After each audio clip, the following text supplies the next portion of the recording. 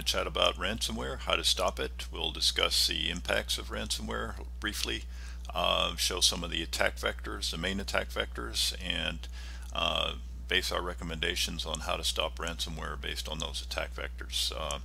This is now not how to mitigate once a ransomware attack has happened, like backups, for example. This is really a presentation that's going to talk about how to prevent the attack from becoming successful. So ransomware has impacted many types of organizations, both here in the US and around the world. Lots of state and local government entities, healthcare providers, even large international enterprises, and IT managed service providers, and of course they're going after the service providers' customers. And we can see here just a brief graph on the impact on state and local government. We can see the increase from 2018 to 2019. It doubled. This was 104 was just the beginning of December, so we expect that the actual number in December was probably double 2018. 2020, anyone's guess, but it's not slowing down, so we might see another doubling occur. Attacks have been quite expensive. As you can see here, some examples from last year. Cost in Atlanta was well over 17 million in direct costs. Some places have been offline for months, and also some cities have paid the ransom requested, assuming that that would just be paid by the insurance companies. Of course, the insurance companies will raise the rates for those groups, and that will be a cost factor also. So definitely the risk is as not just cities and towns but enterprises offer more digital services to the public, those are definitely more at risk with a ransomware attack. Will it stop? Well, as Willie Sutton, a bank robber, was purported to have said when asked why he robs banks, he said, well, that's where the money is. And so far these ransomware attacks have been relatively easy to implement, and they have been quite remunerative, quite financially rewarding. This number was tracked by a European organization. They were tracking the Bitcoin wallets, and most of this happened 100 million happened between 2016 2017. It's become a little bit more difficult to track today, but quite a lot of money involved, very remunerative for the attackers. And of course that's not the only thing, obviously, to cities and states and organizations, enterprises. It's lots of lost services to either the citizens or the customers, so definitely more than just the actual money involved. How are they happening? Here are some of the main attack vectors. Remote desktop protocol and remote desktop services. These are targeting unpatched internet-facing servers and workstations. Email attachments targeting unpatched applications, operating systems, even sometimes Microsoft macros. So drive-by websites hosting exploit kits. So an exploit kit is basically a set of exploits. By an exploit it's code that basically searches for a vulnerability. If it finds a vulnerability, it attacks that and creates a presence on that machine, and can be elevated basically to scan the internal network. And basically these drive-by websites are made vulnerable by these exploit kits.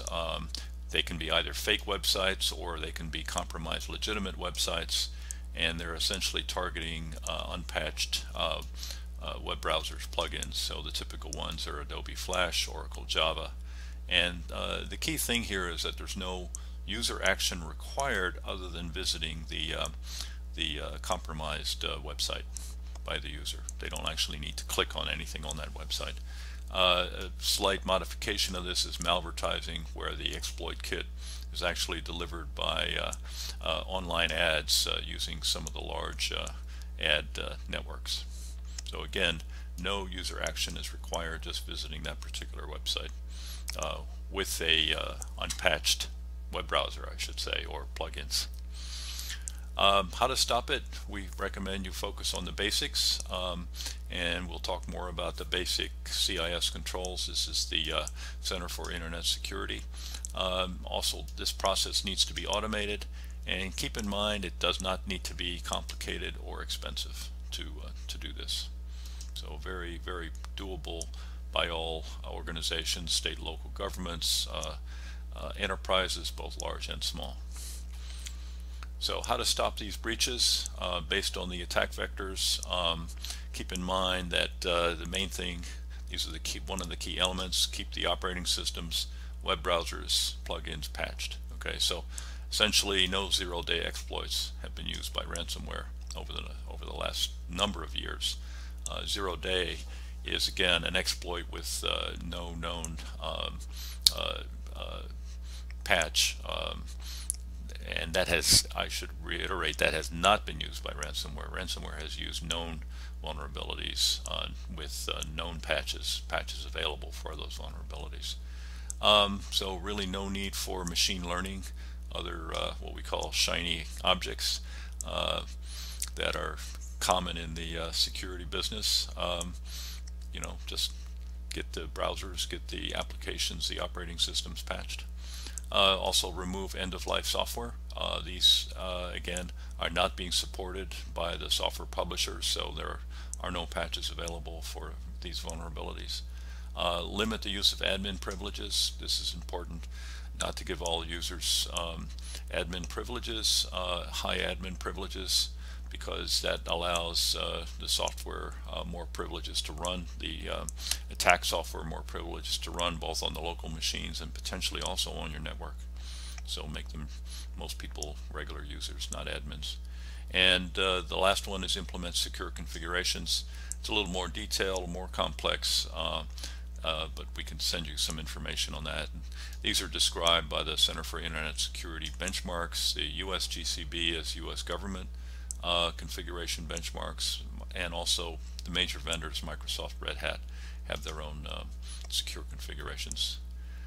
So as far as the, we recommend that you, as a start, follow the CIS, Center for Internet Security Basic Controls.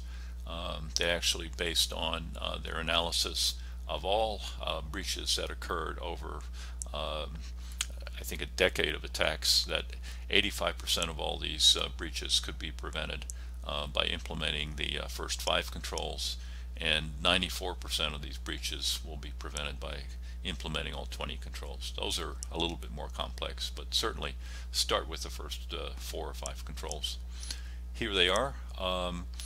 Inventory, knowing what hardware assets you have and making sure that those are authorized.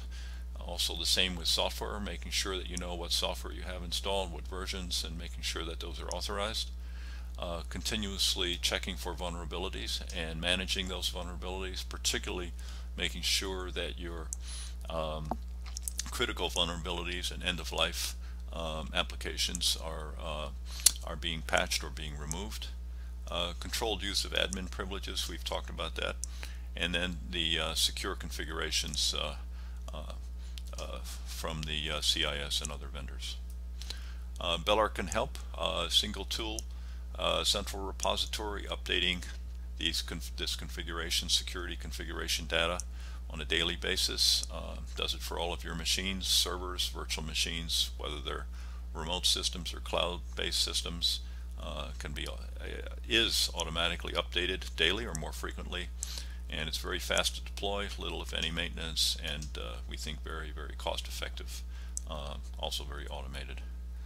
Here's basic architecture. I won't go into great detail, but this can be run on premise, this can be run on our customer's cloud, or this can be hosted by Belarc.